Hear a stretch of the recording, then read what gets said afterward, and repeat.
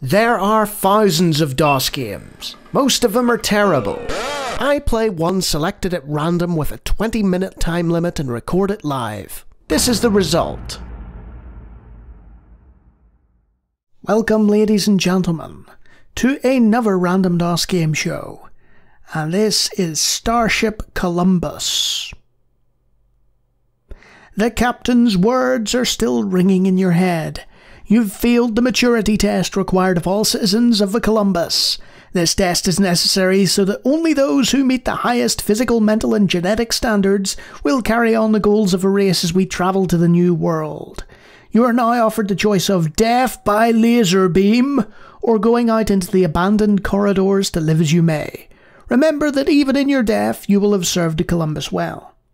You are now in the execution chamber of the Starship Columbus. Before the platform on which you are standing, a laser projector is aimed directly at your heart. On one side, your parents look on glumly.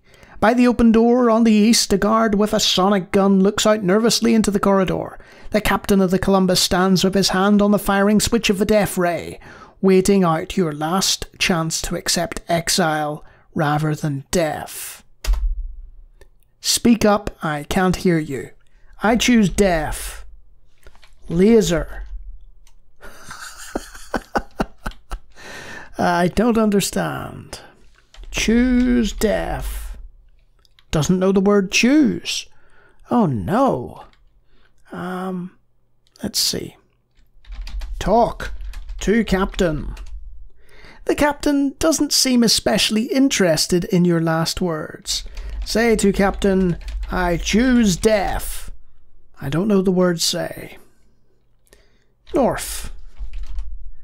You can't go that way. The captain congratulates you on accepting your fate with courage. He presses the button and you feel a sudden shock. It lasts only a fraction of a second. Then everything is over for you. Would you like to start over? Yes. Okay. So we have to find a way to choose the corridors. What happens if we go south? Can't go that way. East. Aha! You hear several gasps as you step out the door into the regions from which no one has returned. As you pause for a last look at your parents, the guard slams the door in your face and locks it. You're in an east-west corridor whose walls are painted light blue. The door to the west is an airlock door, which is closed and locked.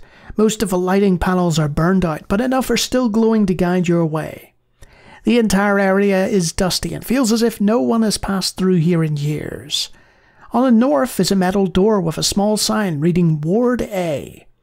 And on the south is a similar door with a sign reading Ward B. So Ward A or Ward B. Let's go north.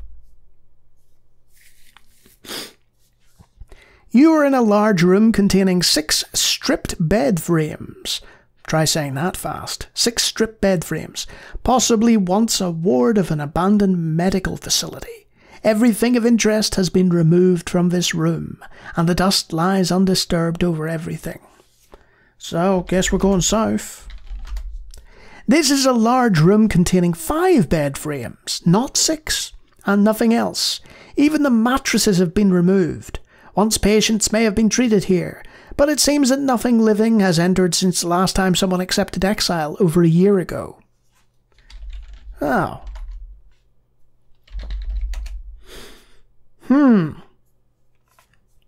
So we've had a look. There doesn't appear to be anything else. Because the airlock door is closed, so when we try and go west, we can't go that way. Because we went east to escape. So the question is, what do we do from here? We've been north, we've been south. There's probably something in those rooms. But it's beyond me. So that's the game. It's a text adventure game. It's quite verbose. It's well described.